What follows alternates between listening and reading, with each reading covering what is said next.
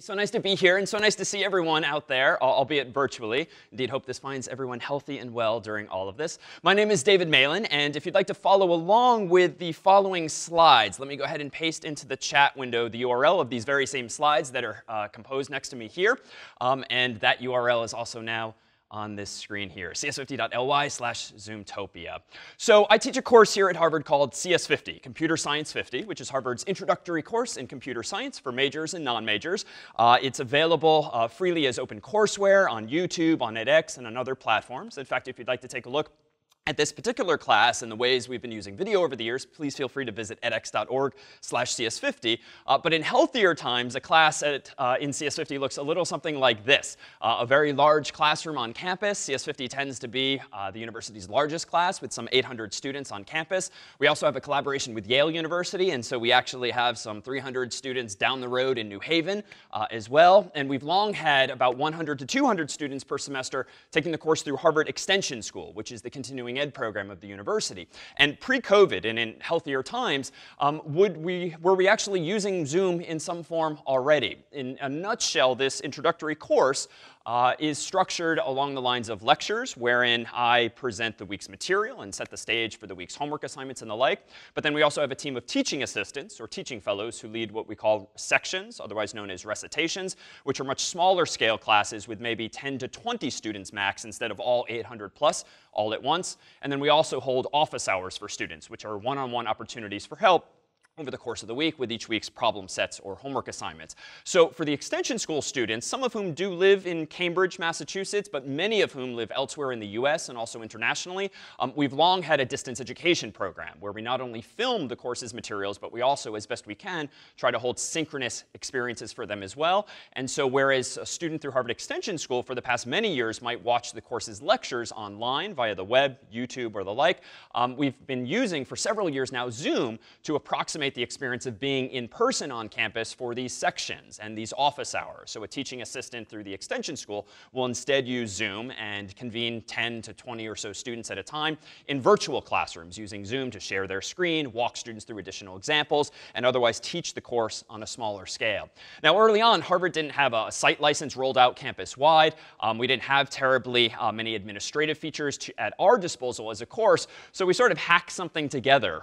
We as a course, because we have so many students and so many teaching assistants, wanted to at least try to standardize students' experience as by configuring the various settings for Zoom in a uniform way, helping the teaching assistants run everything smoothly so that everything would be automatically recorded for them. They don't need to tinker with settings. And so we essentially started creating a lot of accounts like this using very similar email addresses in our own domain, and then configuring all of those accounts centrally ourselves, and then having the teaching fellows, teaching assistants log into these accounts one at a time. And so there was definitely quite a bit of overhead to that, but it was our process of finding our way and figuring out exactly what features of Zoom or any online platform works well for us.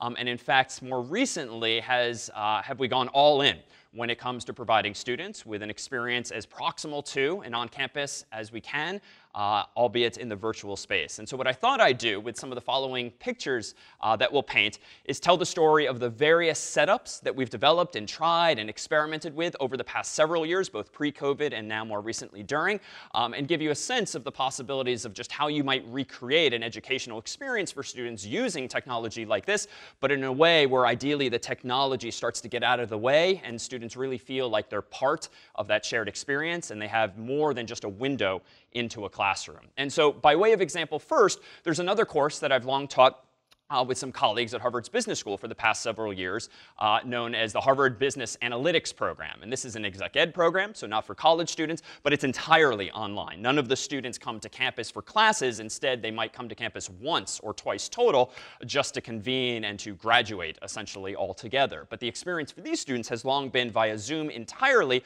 when it comes to synchronous sections. So those smaller scale classes, this case not 10 to 20, but about 40 to 60 students. Do we convene them weekly, I or a colleague using Zoom to have conversations like this, but much more bidirectionally with students' cameras and microphones all on and holding really a discussion that you might have in a physical classroom. We also provide that same demographic of students with pre-recorded lectures asynchronously via the web, via any web-based platform, so that we really focus our time on Zoom together on the discussion of that material and on the interrogation thereof. of. So I thought I'd paint a picture now of a few of the setups that we've used for that particular experience, and then broaden things ultimately to talk about what we've been doing over the past few months to try to bring at scale the sort of in-person experience back to students wherever they happen to be in the world. So I dare say the simplest setup we and I personally have used looks a little something like this. This might be what your own home office or basement currently looks like as well. The numbers of reams of paper might vary, but it's a pretty makeshift setup indeed, simply to at least make things a little more pleasant than sitting down at your desk, head down, focused on a tiny little laptop screen, trying to teach a class. And this has certainly been a wonderful option over time. Over the past few years, we've had things like hurricanes and snowstorms where it was either cancel class or hold class from home via Zoom. And so I myself have done that. On occasion, I've had to travel for conferences or for work more generally. And it's been amazing to be able to teach class, albeit at a hotel, so long as there's good Wi-Fi, as a substitute for otherwise having to reschedule altogether. But more recently with COVID, have I tried to, with my colleagues here at Harvard, try to push the envelope at what it means to sort of teach from home. And so among the setups we've been experimenting with more recently start to look a little something more like this. So what you're seeing here is essentially a view of my kitchen, albeit with all the clutter removed. And I thought I'd highlight a few of the features, the hardware that we've introduced to this setup to try to bring more realism to students' experience and a cleanliness to it. So it doesn't just look like I'm sitting there at my kitchen counter, but indeed I'm showing the audience the respect and the engagement that we would hopefully provide to them no less in person. So I have this white screen along the back of my setup, a couple of LED lights that are illuminating it, and then in front of me, too, a couple of more lights. And indeed, one of my biggest takeaways, especially having worked with very talented video colleagues on campus, is just how important good lighting is. And in fact, if I zoom in here at what I'm looking at, too, it's been very important to me pedagogically, and even right now, to stand as much as I can during class and to sort of channel that sort of energy that you might have in person to a virtual experience. And so I can't really think of any time where I've taught any classes online via Zoom or otherwise actually sitting down. And so this sort of sit-to-stand desk that you see here that sort of goes up and down based on your height or your comfort is one of the first things I introduced. And then what I'm looking at when I'm teaching from home via Zoom is quite simply my laptop. But rather than using the built-in Mac webcam, which is just so-so, there's like a little Logitech webcam instead, which is slightly higher resolution, handles lighting a little better. And so that just generally provides students with a better view of the material or the content or really the conversation that we're trying to have there together in class. But I'll note that along the way, have we tried to do better than the default view that you might have with any of these online tools where typically your content is simply superimposed and side by side with yourself. So typically in Zoom, for instance, if you share your screen, you can generally share the content really big and then still have yourself in a small tile off to the side, or vice versa, of course. And this honestly has never really resonated with me because you really relegate the teacher to a small corner. The attention is no longer as much on the facial expressions and the sort of visual cues that all of us provide when interacting with each other. And we don't need this large of a screen to show, in this case, some computer code, this being a computer science class. But it turns out there are mechanisms freely available, too, via which you can even marginally improve your own at-home or at-office setups. You're still using Zoom, but by feeding a slightly customized signal into it, so to speak. And so, for instance, this is the view that I tend to use when teaching from home, whereby it's the exact same hardware and it's the exact same Zoom software. But what I'm using is this third-party open source tool called OBS, or Open Broadcasting Software, which is freely available at this URL. And what it allows you to do is sort of stitch together your own custom layouts, putting yourself over here, your content over here. And you can even have other inputs if you have an iPad or some other tablet device or the like. And so I would encourage you, for instance, to look into tools like that, whether OBS or something else, because I think you can sort of marginally improve students' experience while still using the same building blocks that you might already be using or your school might be providing. So now on campus, in healthier times and also with great social distancing, have we been experimenting with environments, setups that are more immersive for the instructor. Frankly, I would not particularly enjoy professionally teaching from my kitchen all of the time. It's a wonderful substitute, alternative, and sort of workaround as needed. But I personally, what I love is the interactions with students, the Q&A, and really being able to see as much of the group as possible and not just focus one-on-one necessarily with small tiles. And so among the setups we've been working on more recently is what I might describe here as this one TV setup, whereby we have a large screen TV in the office to which we connect my laptop and some other hardware to create an effect that looks a little more like this. So in healthier times, I might be in a small conference room like this. There's a large, maybe 65-inch TV across a long table from me. My laptop's still right in front of me, and it's wired ultimately into that TV. But there's a few design features that we aspire to implement in this setup to just make things more compelling, more engaging, more interactive for both the instructor and for the student. And so for instance, if I zoom in here on the screen, you'll see some of our representative students who partook, for instance, in one such class. But then up here is a teleprompter. It's sort of a personal pet peeve of mine that really all laptops these days and all webcams ever so slightly get our eye line off. Right now, you're probably seeing me looking right at you because I am literally looking right at the lens of a camera that we have here in front of me. But what I can't see at the moment is my screen, which is down here. And of course, as soon as I look down, now I'm no longer looking at you. And it seems like it's going to be some time before we have cameras smack dab in the middle of our screens or before artificial intelligence can start to help digitally and alter our eyes. So one of the things we've experimented with on campus is honestly just putting a small teleprompter in front of the camera. This time, it's no longer a webcam. It might be a DSLR or more professional grade camera that's actually on a tripod that can support the weight. But in this way, can I have a screen full of students or the speaker view in Zoom Speak right there in front of the lens so that Brian, for instance, a colleague of mine here with whom I was co-teaching this class, he and I can look right at each other. And similarly, could a student feel like my attention truly is on them and not off some number of degrees. It's worth noting, though, too, that in terms of managing a class via Zoom, in our experience, we have taken a different tiered approach to this too. In the most simple case, it is just me in my kitchen or hotel room or office or the like. But I've personally found it quite helpful to collaborate with a colleague, a teaching assistant, who can help manage some of the mechanics of using a virtualized environment like this. So case in point, when we have larger classes than just 3 students, for instance, when the hands go up, there's certain steps that I personally have found cognitively distracting when trying to teach a class. It's hard enough for me to keep focused on what did I just say, what do I want to say, and what has the student just said or asked, that I personally rather not have to deal with also putting students' hands down or remuting microphones or the like. And undoubtedly, in longer term, software will handle most of these problems for us more automatically. But in the meantime, I often have a colleague or a teaching assistant doing some of the simple things, automatically putting a student's hand down once they've asked their question so that they no longer bubble up to the top of my screen, and muting students if they might forget, or helping to unmute them as needed. So helping with some of those mechanics when you have the resources or the colleague whom you can lean on has definitely been helpful, especially for larger classes for me where my own stress level is a little higher and I don't want to embarrass myself by sort of tinkering with GUIs, graphical user interfaces, as opposed to just being there to teach. So beyond the one TV setup, we have what's evolved more recently into a 3 TV setup. The motivation here really just being to make a more immersive teaching environment. So here you see a colleague's rendition of what this setup looks like with 3 of those larger TVs. The upside of which is that whereas with one TV, you can typically fit some 49 or fewer students total in a 7x7 or smaller grid on the screen.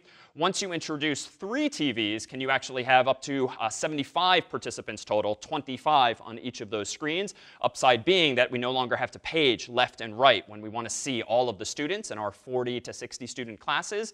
And in this case, too, if I zoom in on what the experience is like here, we have a camera up at the top.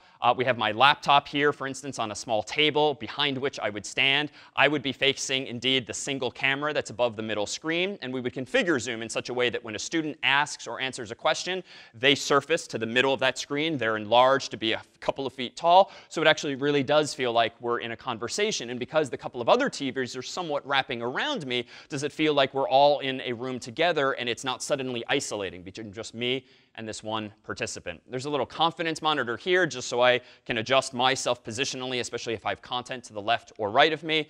And over to the side, too, do we actually use a second monitor connected to a colleague's machine that literally just full screens Zoom's participants window so that when we have a half dozen or more hands up at a time, it's in a big enough font size I can glance over and I can call on students much more actively. And then a colleague of mine in this case is helping with Zoom's iPad feature to manage the screen. In a nutshell, nutshell, he'll often help me pin a student on the screen when I want to make sure I'm conversing full screen with that student, and will also help dismiss things like screen sharing or the like. And the key ingredient here, as Ty actually alluded to earlier, and as did Kelsey, is a feature or a different product really called Zoom Rooms. Zoom Rooms is essentially a tool that was the key ingredient to this more immersive experience for us, whereby Zoom Rooms, in a nutshell, allows you to run Zoom on 3 screens and have the software manage it all for you. We originally tried to approximate this ourselves by having one PC connected to each of these 3 TVs, and there was just too much overhead. A colleague would like remote desktop into one of the TVs, hit page right on one of them, hit page right on another, so that we would see 3 different screenfuls of students. But you start to get duplication of tiles, and the screens start sort of fighting with one another. And so a nice ingredient has been just to use software that's typically used, I gather, for conference rooms in sort of a corporate workplace. But Zoom Rooms has indeed helped manage and take away some of the more human needs that we've worked around some of the software challenges otherwise. And underneath this all now is just a single PC that's connected to all 3 screens via 3 HDMI cables or the like that really runs all of this, in addition to my own laptop being fed in as well. So now, the fall semester is in progress for us at Harvard and elsewhere, surely, at universities and beyond. And we've aspired this current semester to provide our undergraduate students with as real as an experience as we can, and to replicate really that feel of being on campus, even though all of Harvard's classes happen to be online. There are some students living on campus, but all classes this year are now being held via Zoom, which means our lectures and our sections and our office hours, which is different from past years where lectures might be in person or on YouTube or the like, and only sections and office hours were used, particularly for our extension students. But now everyone is all in on Zoom. And so here is perhaps not a setup that we would necessarily recommend for everyone, given the sheer complexity of it, the number of cables, and the amount of experimentation it took for us over the entire summer to sort of figure this out. But this particular semester, we've had the fortune to be in a nice theater on campus, which is otherwise dormant because of no performances happening. And what we've wanted to create in this experience is still the feel of, the look of a live lecture that students might otherwise experience when they're there on campus, but also provide me in the reverse direction with the ability to see, to hear, and to interact with students, so that we're not just pre-recording lectures, so that it really is as bi-directional and interactive an experience as it ever was. So if I flip us around here 180 degrees, you'll see what I see in this space. So on the lectern is my laptop as usual, but there's essentially beyond that 6 large screens, which is on the left 1 Zoom room setup with up to 75 students at a time. On the right is another Zoom room setup with another 75 students. So out of our course with several hundred students this semester, can I see at any one time some 150 students? And then again, using Zoom Room's feature for iPad support, a colleague of mine simply helps me. When I call on one student or another, he'll click a button on the touch screen, and voila, they'll be full screened on just one of those TVs. And we've got a single camera just below that TV, so that I know to look at that camera. I can therefore approximate the experience of having a one-on-one conversation with that student while still seeing all of the other eyes of the students on me. And we approximate as best we can really the experience of having as live of a class as ever, and bringing campus to students even though they couldn't necessarily come to them. So over the past several years, and certainly months, have we fine-tuned a lot of settings. Here, for instance, is what my own experience might look like if we zoom in just a little bit. We've gone ahead and documented a lot of these settings. If it might be helpful for you to avoid having to reinvent the wheel, feel free to go to this URL, which is also, again, in the slides, whose URL I pasted earlier. And certainly happy to take any questions and comments now with Ty and Kelsey. And please do feel free to reach out via email or the like if you have questions about our own approaches here.